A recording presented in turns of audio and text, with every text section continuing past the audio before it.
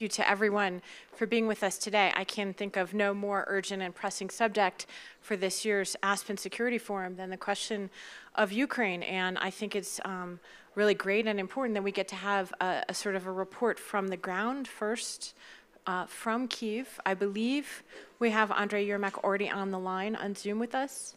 Is that right? Hello? Yeah. Ah, hello. Can you hear us? Hello. Hi. Yes. Yes. Thank you so much for joining us today. I think everyone here in Aspen at the Security Forum is eager really to hear your report from the ground. And I think we should just jump right in to that. There is an enormous investment among almost everyone here in the question of how Ukraine is faring in its summer counteroffensive against Russia. There is a sense and a fear and a concern that it's not going as quickly as we would have liked. And we would really value, I think, you beginning today by giving us a report on where you think things stand weeks into this counteroffensive and what we should be looking for next. Thank you so much.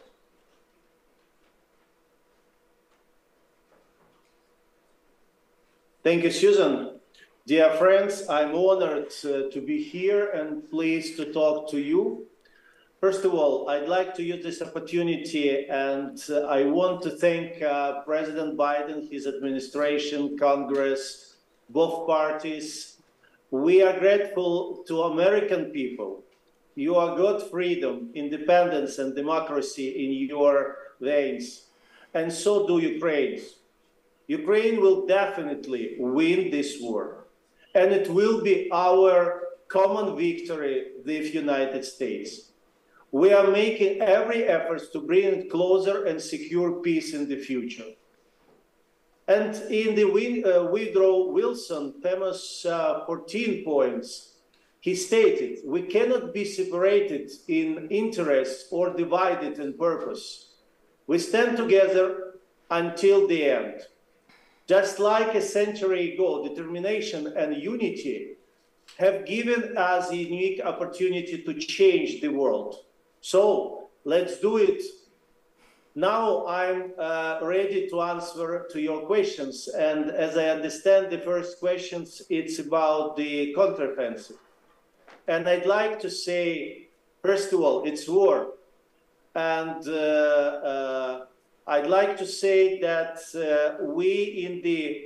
I think in historical and very important cooperation with our partners, first of all, the United States, and of course, I can say that it's counteroffensive. It's going not simple, once again, because it's war. And it's very difficult to be sure and to guarantee that it will be this, particularly by this speed. But in general, it's going by plan. And of course, we do all the best. First of all, our heroes in front line, our military, all Ukrainian nations, because the main goal, our wishes of all Ukrainians, it's to win this war. And of course, it's absolutely, once again, it's great that the cooperation with our alliance today in the very high level, and it's very healthy. Well, thank you so much. I noticed a report today that the new cluster munitions that the United States just approved sending to Ukraine are already there and being used on the ground in the fight. And I'm curious, what is most important for Ukraine in its fight that you do not have yet from the West or from the United States?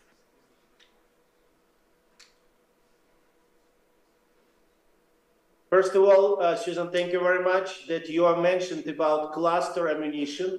Yes, it's great, and thank you very much for these decisions, for President Biden, once again, for Congress, for all American people. It really was very important. And I can my answer will be very simple. This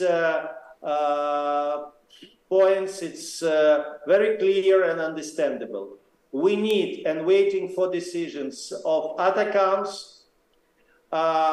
We waiting and we talking with our partners, and we're happy that they heard us. It's about we need more air defense. You can see what happened last days in Odessa and Nikolaev. You know, I'm sure about what happened with the grain corridors, and this is a problem not just about of Ukraine. It's a problem of the world, of the many countries. And of course, we need F-16s. Many people here, F-16s. And of course, it's ammunition, yeah. Yeah. We have here someone who was until recently in the Pentagon, so I promise we'll ask him next to give us a report on your list there. But let me ask you, so many of us here, of course, paid very close attention to the recent, let's call it, attempted mutiny by Yevgeny Prigozhin in Russia. What I want to know is what effect, if any, has this division inside Russia's elite meant on the ground in the fight? Do you perceive a weakening in the Russian military as a result of this? Do you perceive a weakening in Putin, or has it not made any difference yet that you can tell?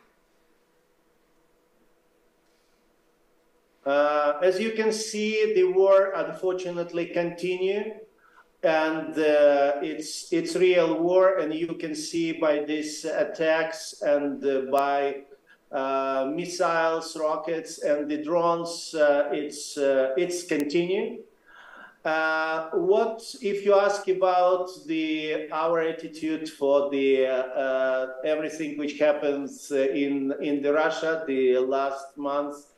I think that during these more than 500 days, first of all, Ukrainian nations, our soldiers, our army, it showed that the help of our partners showed that this is not the reality that Russia have the second strongest army in the world or just stronger army. And the second, I think that these events show absolutely clear and understandable for all people in the world. In the list of the strong leaders of the world, not more and not place for President Putin. This is my answer. So last week, of course, there was the NATO summit in Vilnius, and I guess at the end, there was a lot of back and forth, including a very controversial tweet from your boss, President Zelensky. He called the language in the NATO statement absurd. I'm curious, at the end of the summit, how did you come out understanding what is it that Ukraine needs to do in order to get the invitation?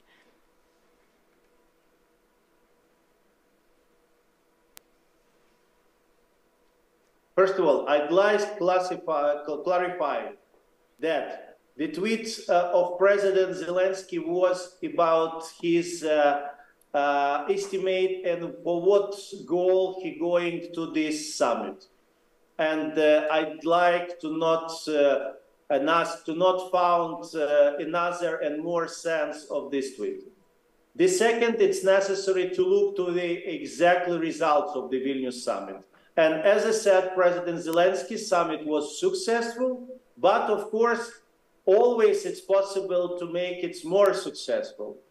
But most important that we back to Ukraine and we exactly understand what our next steps. First of all, we have to win this war and as soon as possible. And of course, we continue our cooperations and our coordination with our partners, and you listen and we listen in this summit that all alliance not just believe, they sure that Ukraine will win. Second, Ukraine needs to get unquote security guarantees. And I'd like to use this opportunity to say thank you very much, because we have long and hard work.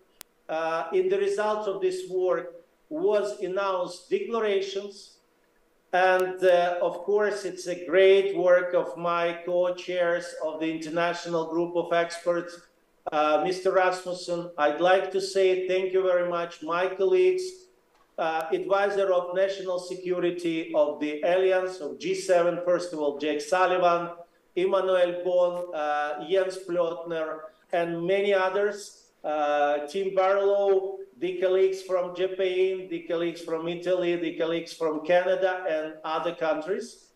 And the third, we need to continue working of the implementation of the peaceful formula of President Zelensky.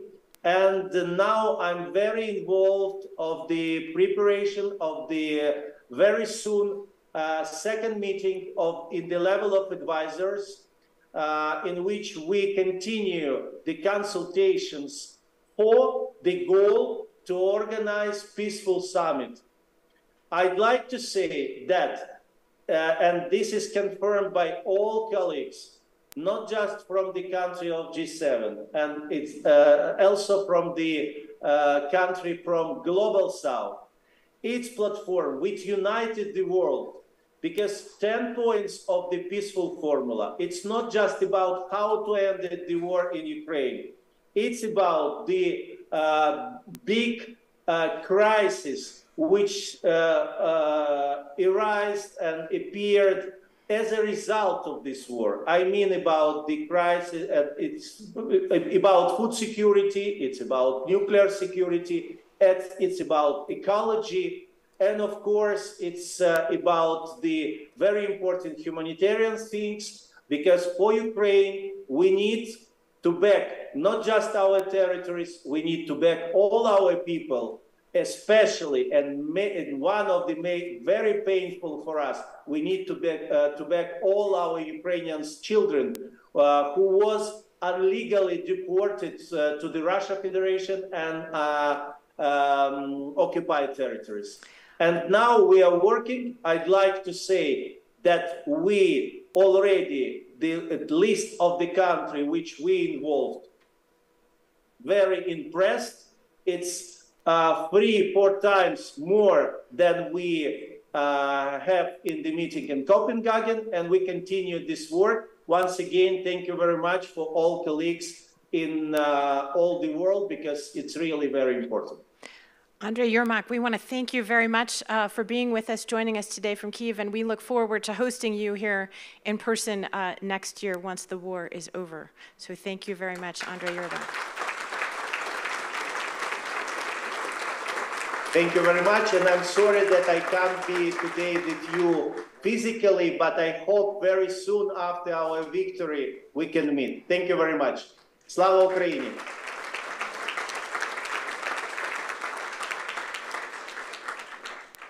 Thank you again. And now we're going to jump right in to the panel, because I think we've been given a lot to discuss. As I mentioned, we have with us today Colin Kahl, who until I think about 2 weeks ago was the Undersecretary of Defense for Policy, which means he was in charge of that long list of wish list, if you will, of what Ukraine needs and wants in order to fight its war. So Colin, why don't we just go ahead and start with that as the conversation. Many of us here have gotten used to what seems like a bit of a pattern that has sort of unfolded, probably not necessarily by design, that we've gone from one round of debates over weapon systems to another, most recently the cluster munitions. Andrei Yermak mentioned the ATACMS. And so I guess I'll ask you, now that you're on the outside, you can be very frank with us. Are we looking at another no, no, no, yes situation for that? Well, thanks. It's great to be with you all. Look, we just announced another package yesterday. I've been off the clock for 6 days, so my filter is gradually coming down. Ruthless candor, ruthless candor here. No, the administration announced another package yesterday, $1.3 billion. I think that brings the total of security assistance since the war began 17 months ago to $43 billion. That's never happened in the history of the world. It defies bureaucratic physics that it was possible. And I know that there's this critique out there that it has been an incremental approach and too incremental. But the reality is, as generous as Congress has been and as generous as the American people has been, we didn't have $43 billion on day one of the war. We've had tranches of money, and so at each phase, we've had to decide what Ukraine needs most right now, which means what can get to them, what are they trained on, what's sustainable, what's relevant for the period of the fight. So, for example, in the first 6 weeks of the war, which will go down in history as the most impactful period because it was the period in which the Russians were defeated in the battle for Kyiv, and therefore Putin's objectives in Ukraine were thwarted, we had about $3 billion to spend. And we could have spent it on Patriot missiles and F-16s and Abrams tanks.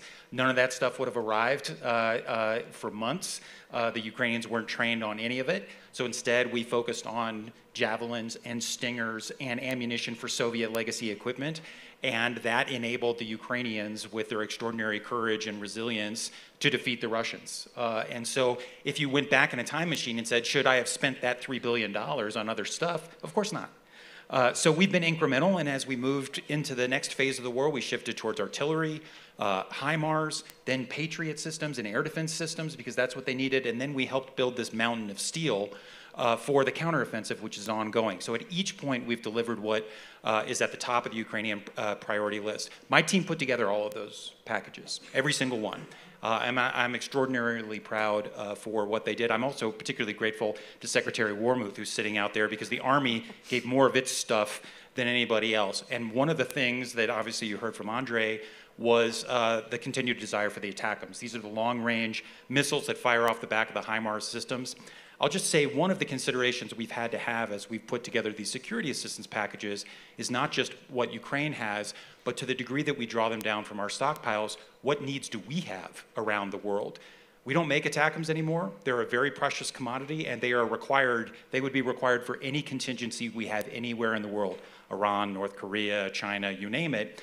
And so if they were provided in substantial quantities, that would come with real implications for our readiness. Now, the good news is, the Ukrainians already have deep fires capabilities. They've got the Storm Shadow cruise missile that the UK has provided.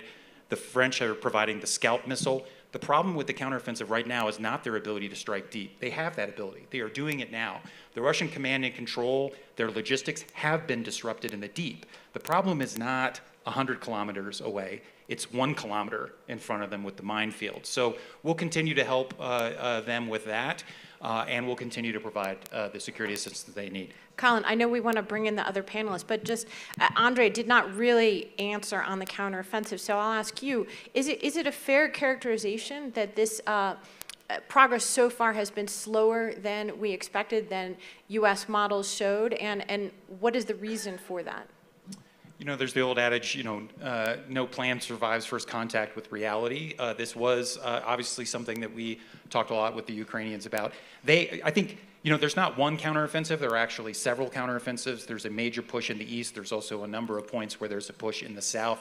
I think the Ukrainians are being very deliberate because, you know, we had 6 months to build the Ukrainians this mountain of steel. Tanks, armored vehicles, Bradley fighting vehicles, mine clearing equipment, engineering equipment, a lot of artillery.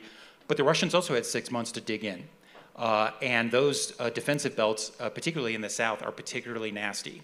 And so they are going slowly, but that's because they're going deliberately. And I will just say this, the counteroffensive is not over. The majority of Ukrainian combat power has not been devoted to the counteroffensive. Most people don't realize that.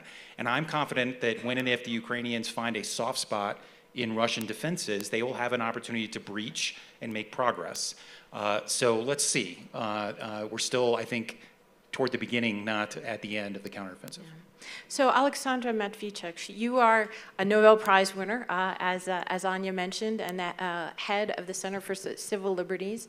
I noticed that just a few days ago, you know, you were sharing on social media what it's like to be under attack and spending the night in the corridor in Kyiv. And just today, of course, it's your friends in Odessa who are under attack. You have expressed the view publicly that Ukraine is not and will not be safe until Russia cannot strike at Ukraine from Crimea. So, you know, tell us a little bit about what you think is possible right now. What if it is not possible militarily for Ukraine to take back Crimea? What does that mean to you and your friends in Kyiv?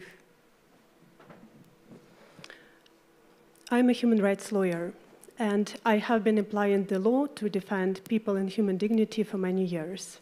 And at present, I found myself in a situation when the law doesn't work. Because Russian troops deliberately shell in residential buildings, schools, churches, hospitals, attack evacuation corridors, manage filtration camps system, organize forcible deportations, commit murders, tortures, rapes, abductions, and other kind of offenses against civilians. And the entire international architecture of international treaties and international organizations can't stop such Russian atrocities. So our panel is titled, What Next for Ukraine? But I think the better name of our panel is What's Next for Ukraine? What's Next for the world? Because it's not just a war between two states. This is a war between two systems, authoritarianism and democracy. Putin started this war not in February 2022, but started this war in February 2014, when Ukraine obtained a chance for the quick democratic transition after the Revolution of Dignity. And in order to stop us on this way, Putin occupied Crimea, part of Lugansk and Donetsk region, and last year extended this war to the large-scale invasion. And this is a clear sign that Putin, as like any dictator, is afraid of the idea of freedom. And with this war, Putin attempts not just to punish Ukrainians for our democratic choice, which we made 9 years ago, when millions of Ukrainians stood up their voice against corrupt and authoritarian our previous government. Just for a chance to build a country where the rights of everybody are protected, government is accountable, judiciary is independent, and police do not beat students who are peacefully demonstrating. And we paid a high price for this chance.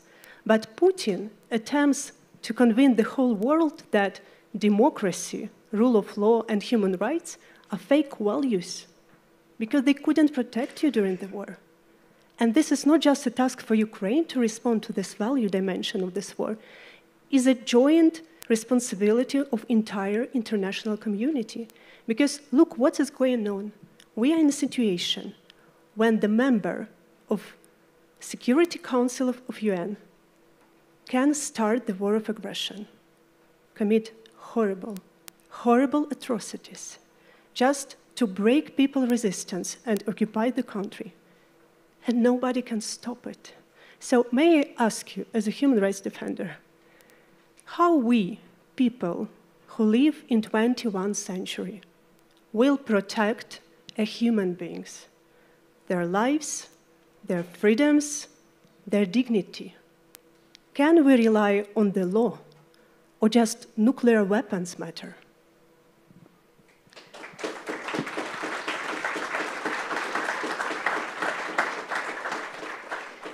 Phil Zelikow, I'm not going to ask you to bear the whole burden of answering Oleksandra's very important question, but I do think that she has raised some of the big picture issues that are faced here, and Andre did as well, which is what does it mean to offer a security guarantee to Ukraine at this moment in time? President Biden often speaks of the U.S. being willing and committed to fight as long as it takes.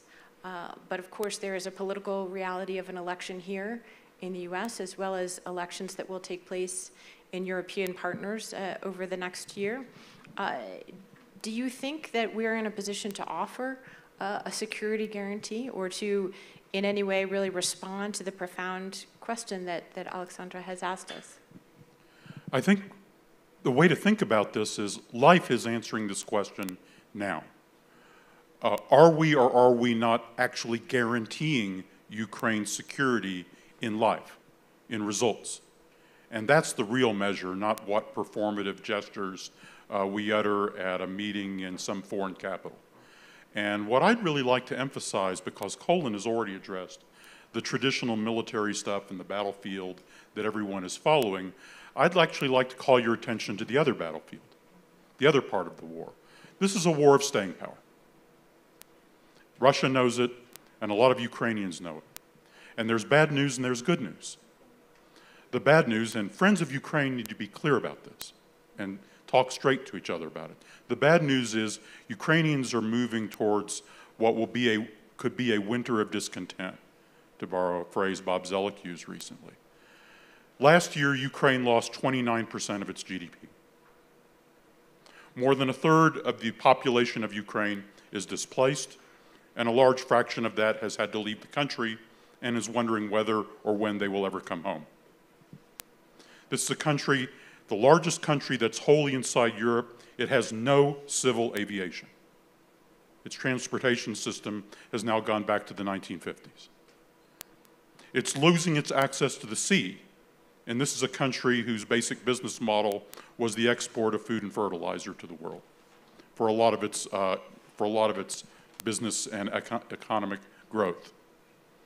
And it's a country that is financially insolvent. Simply to keep the lights on in the Ukrainian government, it's getting budget support from the US and the EU in the neighborhood of $3 billion a month, not a year, a month, 100 million a day. And that doesn't touch the reconstruction costs, which are in the hundreds of billions, and that was before the destruction of the Kakhovka Dam and much more. That's the bad news. In other words, Russia, Putin looks at this and says, why do I need to stop the war? My enemy is entering a period where eventually its society and economy may disintegrate. The good news is, one, the Ukrainian people in the crucible of this war are emerging stronger than they were before the war.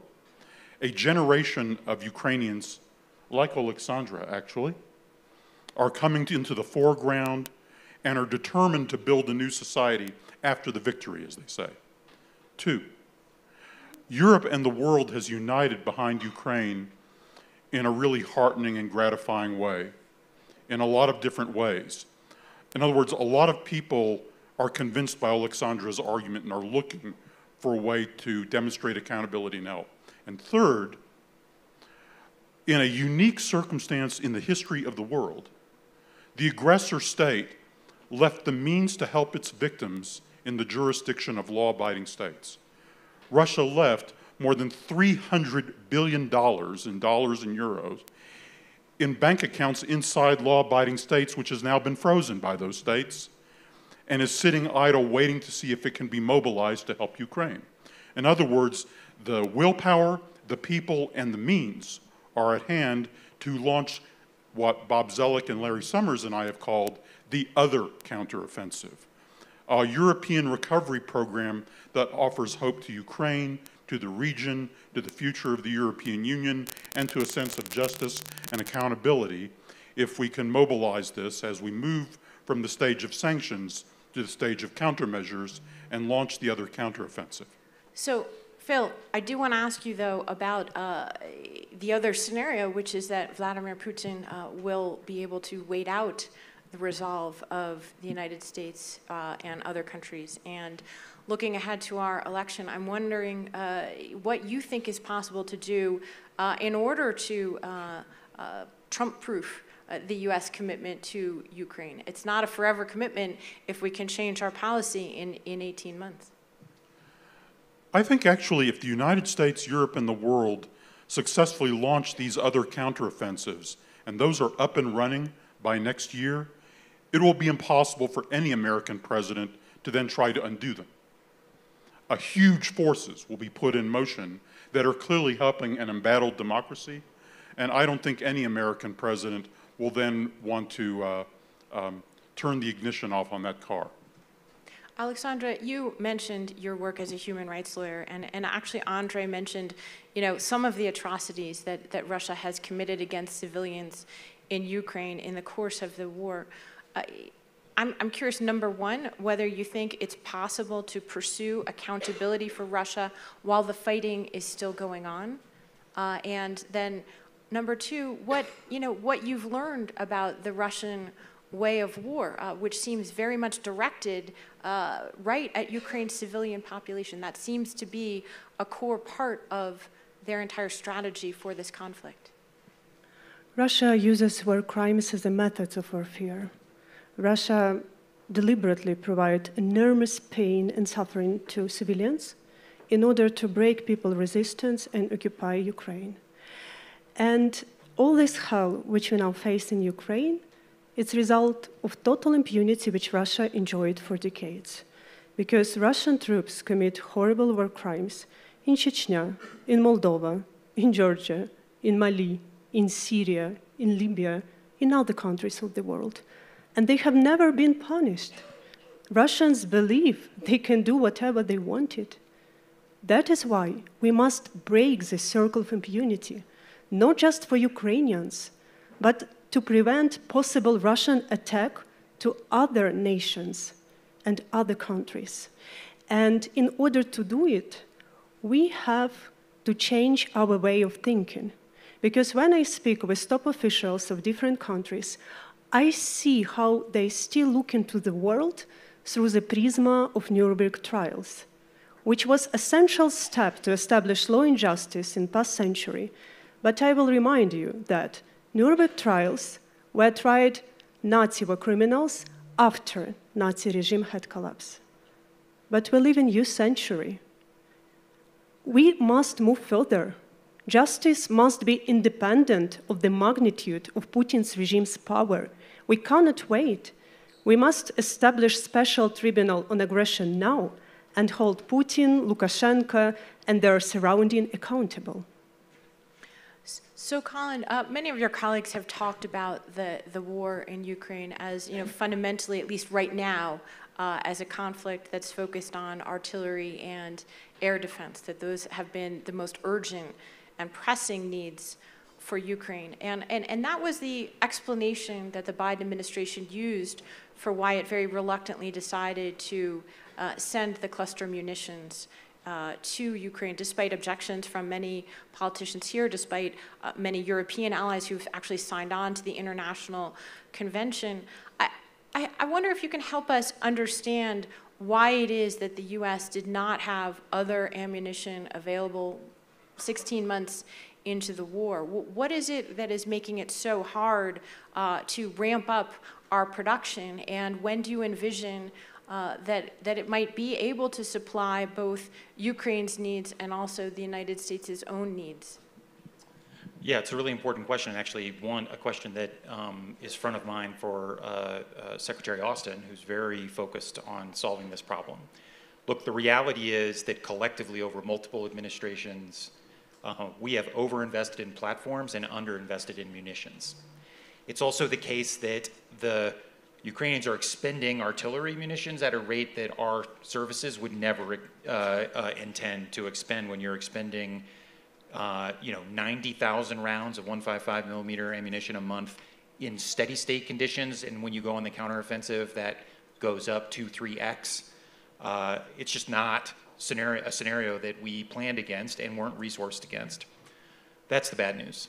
The good news is that we've already doubled the domestic production of 155 millimeter ammunition. We will double and triple it again over the course of the next 12 to 18 months. We will be capable, from the perspective of our defense industrial base, to keep Ukraine in the artillery game for the foreseeable future if we build a bridge to that future. And that was fundamentally the decision on the DPICM issue, the cluster munitions. I'll also say, cluster munitions are controversial. They are not all the same. We have an export ban on any munition with a dud rate of more than 1%. The cluster munitions we're sending have a dud rate of between 1.3 and 2.35%. Contrast that with the cluster munitions the Russians have been using with impunity against Ukrainian civilians with a dud rate of 30 or 40%. And even had we not provided these weapons, for the next 30 or 40 years, Ukraine is going to have a demining issue because there's enormous, not just the minefields scattered throughout the south, but unexploded ordnance throughout the country. So we have to help Ukraine with that issue regardless. And frankly, the best way to help Ukrainian civilians is to make sure that Ukraine is not defeated and that more Ukrainian territory is not taken, so that the type of atrocities we've seen in the first 17 months of this phase of the war aren't repeated. So I want to ask you one more question quickly before I come back to Phil, and that is about Russia, because we spend a lot of time, talking about Ukraine, talking about NATO. I would like to know what has been the Pentagon's assessment of whether Putin has been weakened by the recent events in Russia, and whether you've seen any evidence that that's made a difference on the ground in Ukraine, and also why is it, that Russia is attacking these civilian targets? Is that a militarily valuable tool for them at this point? Are there other escalations, and I'm not talking about nuclear escalation, are there other escalations that we could potentially be seeing in the coming months if Russia's efforts do not bear better fruit with doing what they're doing right now? You'd have to ask Vladimir Putin why he's attacking Ukrainian civilians directly. I think if it's an effort to terrorize and coerce, it's demonstrably failed, and it will continue to fail. It's brought Ukraine and the Ukrainian people closer together. And I think it has a whiff of desperation to it. I do think it speaks to Phil's point, which is part of it is to put a strain on the Ukrainian economy and infrastructure in a way that creates a lasting burden on Ukraine and the West, but I will defer to Phil on that. I would say two things from the Pentagon's perspective. First, regardless of how the counteroffensive goes, Russia has already lost the war strategically. Every ambition Putin had going into the war has fallen flat and cannot be resuscitated. He wanted to conquer the entire country and wipe a sovereign, democratic, and independent Ukraine off the map. That didn't happen. It's not going to happen. He wanted to demonstrate that he was a global power in a multipolar world. His military has been shattered by the war in Ukraine and are less capable of threatening the rest of Europe and the world as a consequence. And he wanted to divide the West and NATO, and the exact opposite has happened. Finland's now in the alliance. Sweden will soon be in the alliance. Defense spending is going up across NATO. The defense industrial base is being rejuvenated. So across the board, this has been a strategic loss. Last point. I agreed very much with Phil's portrayal of the good news, bad news. I'll add one other, which is I'm not sure I think Putin's theory of victory is that he'll outlast us all. He'll outlast the Ukrainians, the Americans, the West.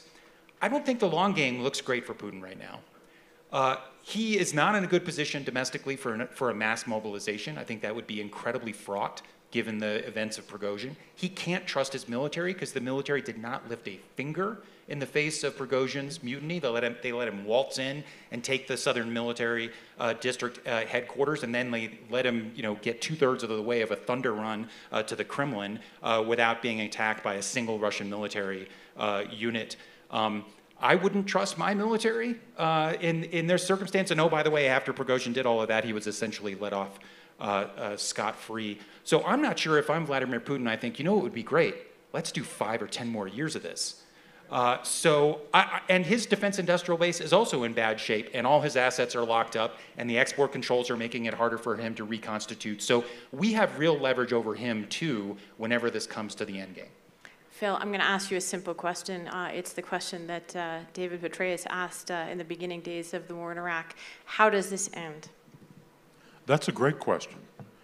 No, but the way to envision how this ends is don't think so much about the tactics of war termination.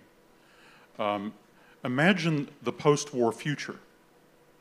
Imagine what do you want Europe and the world to be like 2 or 3 years from now. That's partly why I emphasize the economic point so much, and the whole idea of European revitalization along with Ukrainian revitalization. There's a level at which, the Korean War was fought to a draw on a ceasefire line, but South Korea was then beginning what would become a historic economic revival. The political and economic health of South Korea is what ultimately guaranteed its future and its safety, and actually changing the whole nature of East Asia. You can repeat this illustration. So you have to envision, what's the post-war world we want to envision? Then what are the things we need to do then to start advancing that vision and get there? And get there in a way in which whatever Vladimir Putin wants to do or decides to do, Ukraine's going to be on the upward path. Ukraine is going to have a promising future in Europe, and that future is going to be the living rebuke to what Putin is doing in neighboring Russia. Oleksandra, of course, I'm going to give you the last word, and I want to know from you not only what you think about how this might end, but what is it that we here do not understand, that is so clear to you from your vantage point in Kyiv? When large-scale invasion started, the democratic countries told, let's help Ukraine not to fail. And Ukraine obtained the first weapons to be able to defend ourselves, and first serious sanctions against Russia were introduced into force. and we are extremely grateful. Ukrainians will always remember all democratic countries who are with us in this very dramatic part of our history.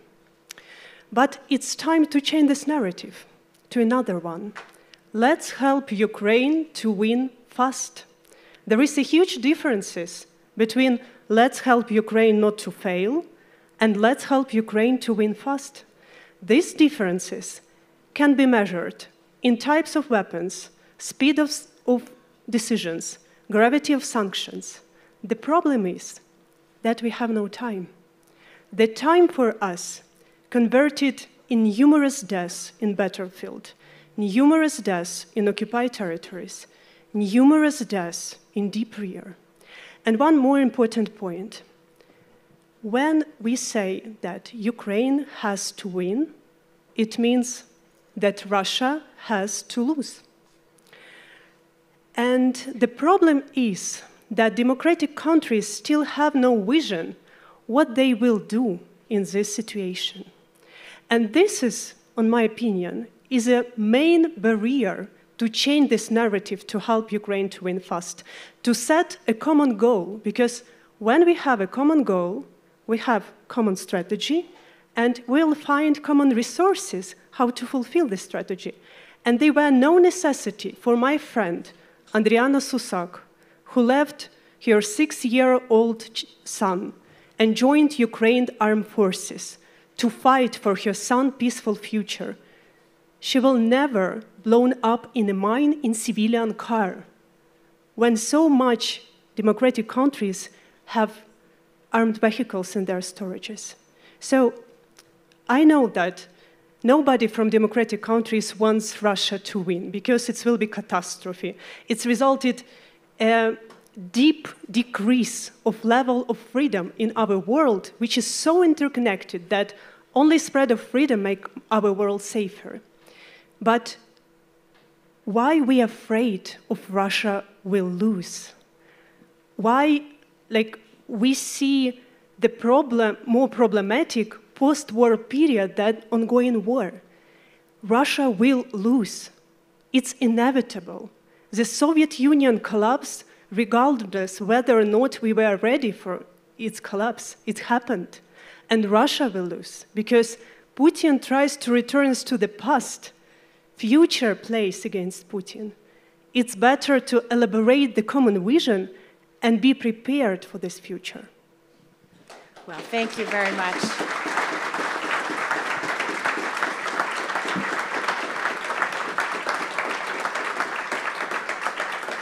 Oleksandra, I can't think of a more important note to end on, and maybe Anya will have us back and a new group to discuss the implications of Russia losing. How about that? Thank you, everyone.